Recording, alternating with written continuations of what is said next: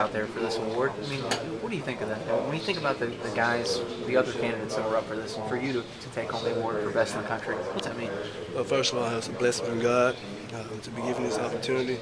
I thank the Thorpe Foundation, but it's kind of shocking to be thought of as the best DB in the country this year.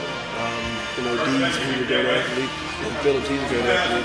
And there's plenty more great DBs out there, but I'm still kind of shocked. I think I'm still in a dream, but I think it's all a blessing from God. You can look at me too. The butterflies when you heard your name called. Yeah, I was kind of shocked. I just sat there for a minute, and, but like I said, it's a blessing from God. I'm speechless right now, and I just thank all our fans back home, my teammates, and my family, and my coaches. You've been through so much in your life, like everything that's gone on. What does this really mean to you? It means a lot.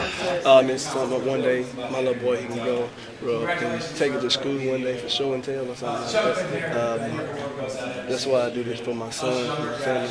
I understand he writes verses, does he? Yeah, he's getting into it right now. He loves it, I do it, so he's a daddy's baby. And he tries to do anything daddy does.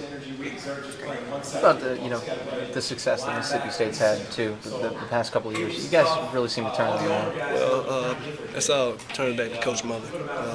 The attitude he brought and the mindset that he brought to Mississippi State, and I really appreciate him for giving me an opportunity to go out and play football, the game that I love. But I think all that goes back to him and his staff.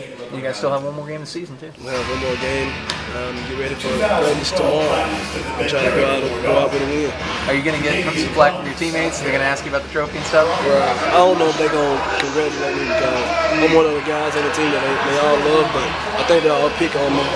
But I think they'll congratulate me too. Okay,